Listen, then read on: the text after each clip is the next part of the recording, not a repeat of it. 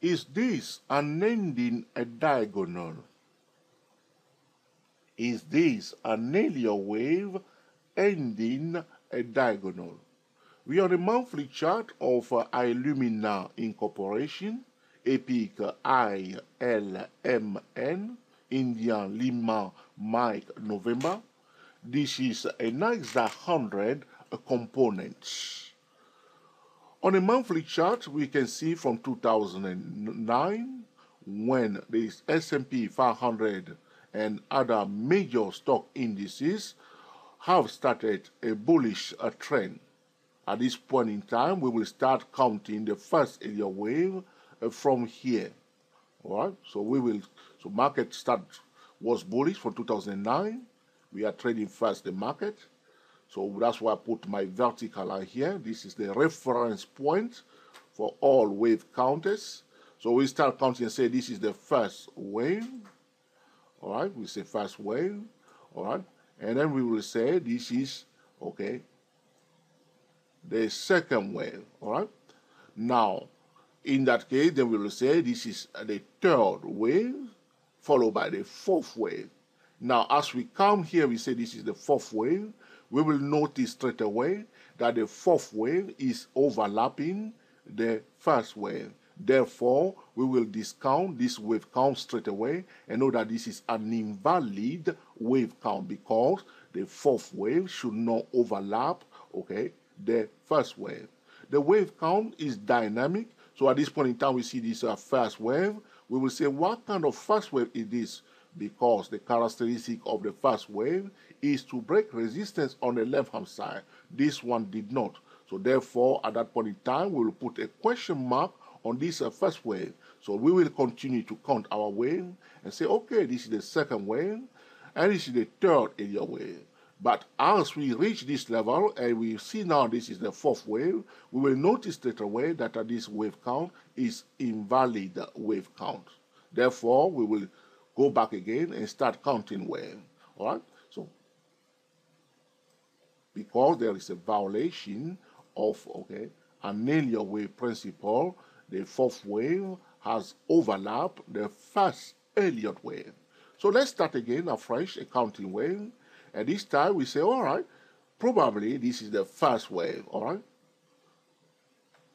So let's say we suppose another trader say this is the first wave from here all the way up here. Now, and then we will say, therefore, the second wave, okay, is this one here. All right? But one more time, if you look carefully, you can see that, all right, the first wave has been cancelled by the second wave. Therefore, this is again a violation of the wave principle. All right, you see? The second wave has cancelled the first wave if one consider the price action from here all the way up here as the first wave. Therefore, there is a cancellation of the first wave. If the second wave cancels if the second wave cancels the first wave, we will restart counting wave. Therefore, we cannot label the price action from here all the way up here as the first wave, and this is not the second wave. We will remove one more time. We will declare that wave count is invalid, okay? This is what we are talking about. The wave count is dynamic. So as the price starts going down, we just start labeling the price action. But then if there is a violation, you will know straight away that the wave count is invalid. And then we reassess again, okay, the price action, and we continue to count wave, all right? I'm going to remove, okay, my line here, and I'm going to continue to count my wave. Now it becomes clear to me that my first wave count was invalid, okay? So the first wave has been cancelled by the second wave. Let's start counting wave one more time. First wave from here to here. But look at this first wave. The characteristic of the first wave is to break resistance on the left-hand side. Well, this one did not cancel resistance on the left-hand side. Therefore, we will put a big question mark on this first Elliott wave. But we continue to count the wave. We know that it's a little bit a strange first wave, but we continue to count the wave. So second wave. Now the third Elliott wave from here all the way up here. Okay, is there a violation of the wave principle? No. Now let's continue to count wave. This is the fourth wave right here. Is there a violation of the wave principle? No. The second wave did not cancel the first wave, and the third Elliott wave is not, okay, the shortest wave, the shortest impulsive wave so far, all right? And the fourth wave did not overlap the first wave. So far, everything looks good. Here we are. We see now the fifth wave, all right? The fifth wave is from here all the way up here, which is a kind of a strange fifth wave that is confined in a triangle.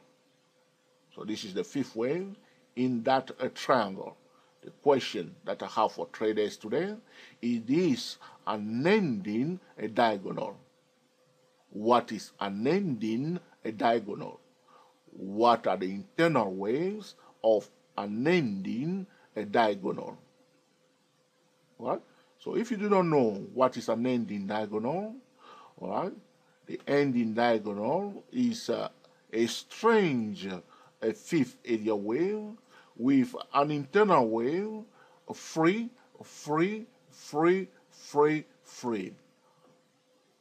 The first manual wave of the ending diagonal is subdivided into three. The second wave, the third wave, the fourth manual waves, and the fifth manual waves of the ending diagonal are also subdivided into three, giving us an internal wave, free.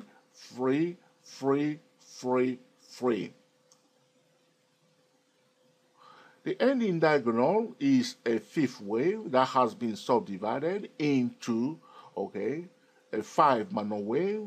Those five manual waves, okay, have a free, okay, manual wave, right? And the ending diagonal is also confined in a triangle. The question I have for traders is this an ending diagonal? So now that we have finished to count our wave count, there is no violation. We have a question mark here. Is this an ending diagonal? Traders who are trading this stock are Illumina Incorporation, okay, will now switch their attention to the price itself. Our wave count is now finished. In our view, the fifth wave has finished, and there is a high chance that a correction may begin. But we don't want to get too excited like the old way traders were using the wave principle. Anything is possible. The price went up to the level of 21952. Now it's at a cycle point. Well, what is a cycle point? Here it is, the price turn around, okay, 180 degrees. Return back to the starting point. So it start going now, forming the fifth wave. Now it's at a cycle point. Anything is possible. Therefore, the price may bounce up again and start forming a consolidation between the level of 21952 and the level of 13216.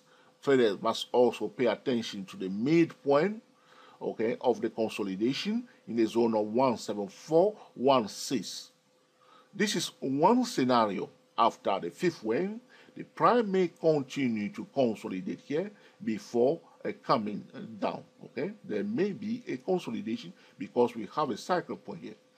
All we can say to traders at this point in time, because we are at a cycle point, is priority to bullish signals above the level of 13216 and priority to bearish signal below the level of 13216.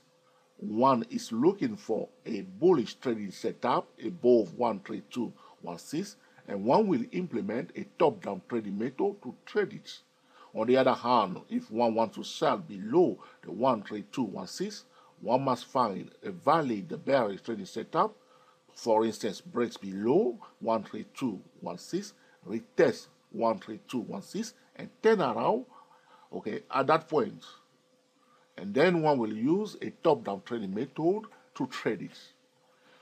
If one is selling, one will also notice, okay, multi-talented trading, a head and shoulder chart pattern that is formed here. Can you see it on the chart? Though we are area wave traders, we are multi-talented traders. When we are using the area wave, we should not forget anything else. We should concentrate on the price itself, the number one indicator. So this is the left-hand side shoulder, this is the head, and this is the right-hand side shoulder. Professional traders who notice that pattern, if they are selling, all right, if they are selling, they will measure the height of this consolidation here, which means from the head to the neckline of the head and shoulder chart pattern. This is the neckline, which is also equal to the cycle point in this case. They will measure the height of the head and shoulder chart pattern and project it down. Their ultimate bearish target is in the zone of 5212. The midpoint bearish target is at 9446. Is this an Elliott wave ending a diagonal? We hope you will find this video also useful and will put into use to make excellent wave trading decision. We are the TSTW24 traders talking about, is this an Elliott wave ending a diagonal? We wish you the very best in your trading, and until the next time, enjoy yourself and be very happy. Speak to you soon.